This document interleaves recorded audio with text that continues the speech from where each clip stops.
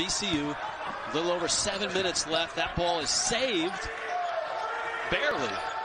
Shot clock's down. A launch. Crutcher, Gibbs. Chawanga dropped the pass, kicked it, and here comes VCU. Hyland long. Coach talked about that. He said, look, a lot of people talk about the pressure that we put on full court and all of our full court defenses. But I think that we're pretty good mileage. He's had a few injuries early in his career.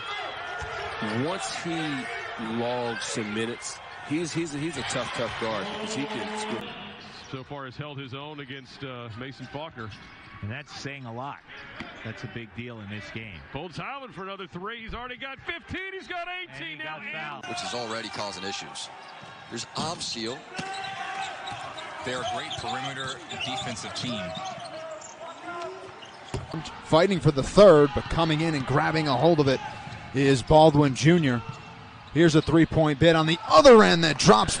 We thank you for spending it with us. Stone Freeman, Jack O'Mara in the final 3 minutes of this contest. Bones Hyland, 3 out of the timeout. An impossible combination to coach against, to recruit against, and the success that they had was unparalleled.